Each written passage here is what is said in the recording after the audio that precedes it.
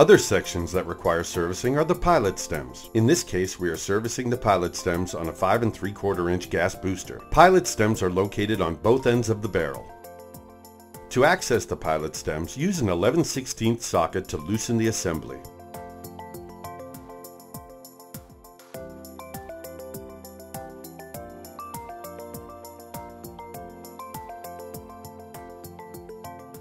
Extract the cap plug and the spring.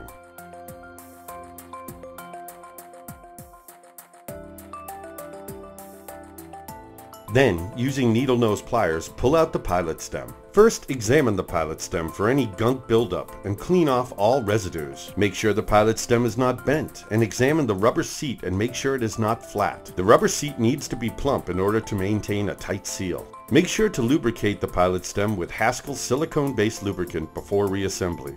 Remove the other pilot stem using the 11/16 socket.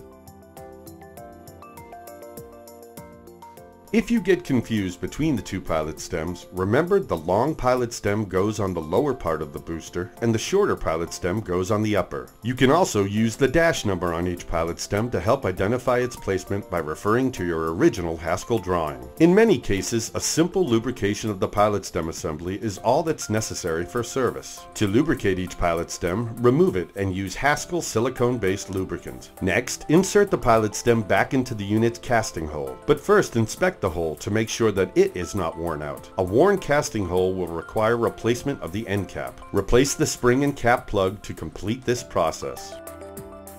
There is no set torque requirement for the cap plug. Simply tighten it until it bottoms out.